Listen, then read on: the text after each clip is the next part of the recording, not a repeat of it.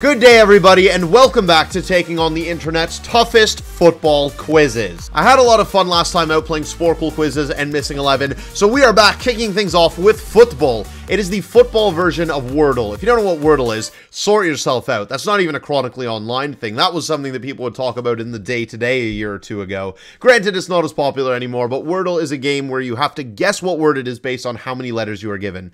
So for this first one, we are given a footballer with a 5-letter name. I'm going to kick things off with Pedro. We will see the accuracy of that. We got 2 letters correct, an R and an O. They're in the wrong spots, however. I'm going to try Mario, as in João Mario. Did we get it correct? We didn't. I should have known the O was not at the end. Is it Armando Broja? Oh, there's no A, but we have got Bro. Like a broom. Is there a Brown? Is this like Izzy Brown, who used to play for Chelsea? It is. I wonder who they're meaning by Brown. I don't know which player is specifically being referred to there. It could be Phil Brown, who's doing the karaoke when Hull City got Premier League survival that time. Next up, I'm going to go for Aaron Ramsey as a 6-letter name. We've got an R and an E in the correct spot. That's lovely. Let's go for Lovren. It does fit the criteria. There's an R and the E is in the correct spot. Not Lovren. We also have an N. Who could this be? And the R has to be the 3rd letter. Werner. I'm not gonna lie, I'm pretty terrible at this game so far. The answers really don't come to you. You have to think for a minute. I wonder who this could be. Is it Joe? What am I saying? I'm completely wrong. Just disproved within a few seconds. Let's just act like that one was impressive. A 6-letter name. I'm gonna go with Julian Brandt. Covers a couple of letters. We've got an N and an A. Morgan Sanson. Has to be an Elka.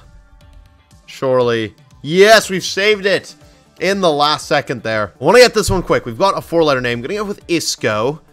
Nothing correct there. Not a single correct character. Adrian Mutu. We've got the Ut. Robert Huth. Boom. A 7-letter name. Let's go with Sanchez. Being Alexis. Could it be Kevin Volland? Could be. It's not. We're getting there. We're getting a little closer. There's no O. Bit silly from myself. Almiron. Almiron. Almiron. Look at this beautiful hot asphalt kit. That's partially why I was lifting up my arms. Also, no pit stains, and it is absolutely scorching outside and inside. That is a monumental achievement for myself. Just had to let you guys know. On to the next, an 8-letter name. That is long. Goretzka. Thought we almost had it there. Garnacho? Okay, we've hit form. We've hit form. One of these is gonna be Isco someday. Is it Luca Toni? Oh, it's Mesut Ozil. It is Mesut Ozil. Just my favorite player of all time. Safe to say that's a bit of a howler, considering that man used to be my lock screen, and there's 2 posters of him in my room. Origi, in the mood of players starting with I. We've got a G. Let's go for Gamez. Jesus Gamez. We've got the A. Is it Colin Dagba? Oh, it's not far off. This would be Bakary Sagna. So I was on the right track with these right backs. This French right back before him. 6. Gonna go Ramsey. Is it Sancho? Ooh. S-A-N-O-L. Sanol. Sagnol. Willie Sagnol. Another French right back. I'm struggling big time, so this is going to be the last one we do before we move over into some Sporkle quizzes, just like the beauty of last time. Gonna kick things off with a nice 7-letter name, Iniesta. Done well. Done very well. Okay, we're too close to fail this. Ali something son. Alisson. Wait. Alisson. Alimsan, I mean, what a player. We all remember that goal he scored in the World Cup against the Netherlands. Now I have moved swiftly over to everyone's favorite trivia site, Sporkle, for the hard FIFA World Cup quiz number 1. The question on everyone's lips, though, how hard is it? The answer, I'd say about a semi. I mean, I can see myself back on the camcorder. Okay, I'm sorry. That's a little bit inappropriate. 10 minutes to play the quiz, 20 questions. Let's go. Coming to international public awareness during the 2010 World Cup. What is the name of the long plastic horns? Vuvuzuela. And I've spelt it correctly. The only country to have won both the men's and women's World Cups is surely Brazil. Germany. That's the one. Which player held the record for most matches played at the World Cup with 25 before Lionel Messi? Lothar Matthäus. I think he played in 82. And he got recalled for France 98, and he played in everyone in between, which included 3 finals. Who's the only World Cup nation to not progress from the group stage? That's South Africa. Who was the only player to win the World Cup Golden Boot award for a team that were eliminated in the group stage? First few tournaments were Stabile Leonidas, then Eusebio, then Muller.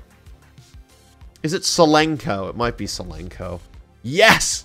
I was so grateful I didn't have to think back to Chile 62, whoever won the joint Golden Boot with Amarildo, because I was not going to get that. I only know one thing that rhymes with Ildo, and it's the plastic one I have under my bed. Whoa, whoa, whoa. A little bit far. Who was the only male footballer to play in the final of 3 consecutive World Cups? I think Cafu. 94, 98, 2002. 4 months before the 66 World Cup, the World Cup trophy was stolen. The name of the dog who found it is Pickles. R.I.P. Because I think he died while chasing a rabbit? Chasing a squirrel, maybe. Not the most dignified way to go out, but he saved the Jules Rimet trophy, and that is what matters. Which team withdrew from the 50 World Cup? I think it was India. Who's the only goalkeeper to win the Golden Ball? Oh, the only goalkeeper to win it, Oliver Kahn. The 86 World Cup was held in Mexico after which country originally selected resigned due to economic reasons?